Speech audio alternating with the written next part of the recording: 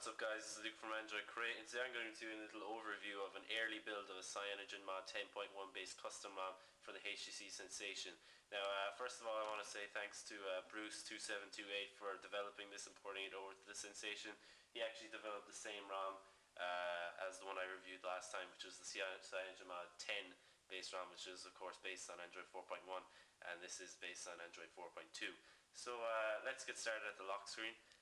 Bear in mind guys, this is actually a very early build. It's only an alpha stage I believe, so don't expect too much. Definitely don't use this as a daily driver. There's still a lot of things missing from it, such as I think Bluetooth, audio, Wi-Fi is working actually, which is good. The camera isn't working, and I think a few other smaller things aren't working. So unfortunately I can't show you some of the key camera features that came with Android 4.2. But I will show you that in another video because there is an Android 4.2 transformation pack available for users who are on Android 4.0 and up. So I will show you in that video, so don't worry about that. So anyway, let's get started. Right from the lock screen, you can see a significant change. You can actually swipe between lock screens. It's actually called I think it's called a welcome screen or something like that. I think Google are calling it that now because you can actually do stuff with it rather than lock and unlock. So you can add widgets here. You see I have my calendar and messaging, and you can add another one right here, Gmail and all that stuff. So that's pretty cool guys, actually I really like that because you can just get started from the get-go without unlocking or typing in a lock pattern or anything like that.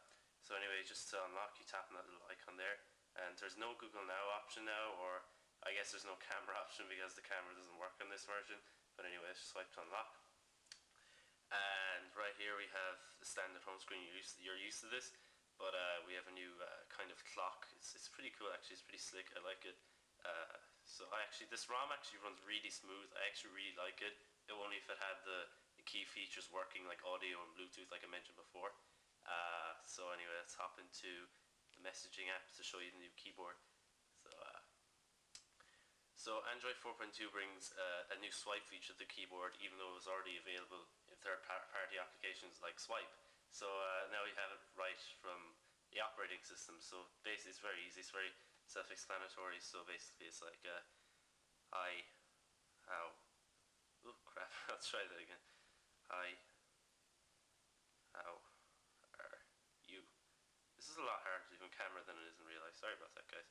But yeah, it's very easy, so it's just hi, how are you? Basically like that. It's very easy. It's much easier to use than it looks on camera. Believe me, it's actually brilliant. I love it. So the next new feature in Android 4.2 is a notification bar. So right here, it's pretty standard. You know, you have your toggles here like you used to before again. But you notice this little icon here. So tap on that, and you get a lot more quick toggles. So right here, you have my name. I think that brings you to your Google Plus account.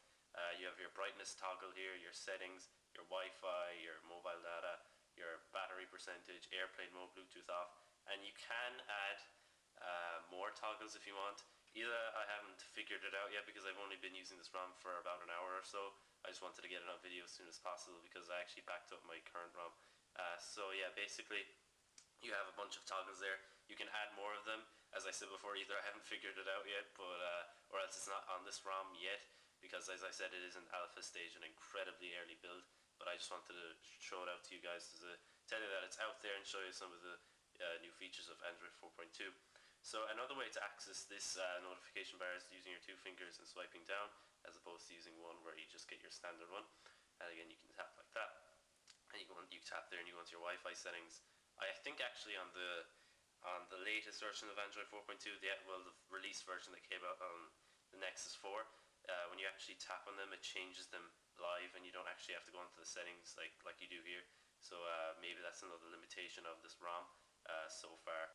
So another new app that came with Android 4.2 is the new clock app, which I don't know if a lot of you will care about, but I actually think it's pretty cool. The stopwatch part of it is pretty cool. I like the UI. It looks say like this. You just say start, and the cool part now is when you do a lap. So that little red thingy goes around like that and does a lap of the time that you already did. I actually really like that. I think it's really cool. And so you have your clock here. It's pretty self-explanatory guys. So yeah, that's the clock. So again, you can there's more interaction in the notifications too. So for example, from the actual notification, you can start it again, you can reset it, whereas before you could not do that. So would I recommend you to use this ROM on a daily basis? No.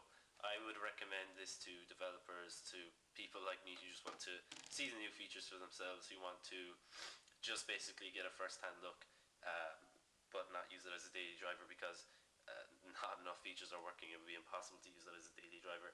What I would suggest to you is to, if you're running an ice cream sandwich ROM or a Jelly Bean 4.1 ROM, get the Android 4.2 transformation pack. I'll put a link in the description, and I'll be doing, I'll probably be like my next video. I'll be demonstrating that Android 4.2 transformation pack because it brings all of really the best features besides the notification bar here to Android 4.1 and Android 4.0. I think actually you might be able to use it on Android 2.3 as well, but only on certain ROMs. So yeah guys, I hope you liked it. ROM itself runs really smoothly. Again, it's just lacking those key features that you need to be able to use this every day. I hope you like the video guys. Please subscribe and comment and like, ask me any questions you want.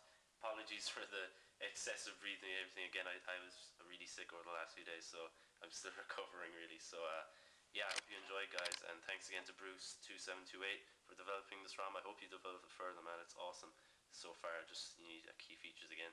Anyway guys, see ya.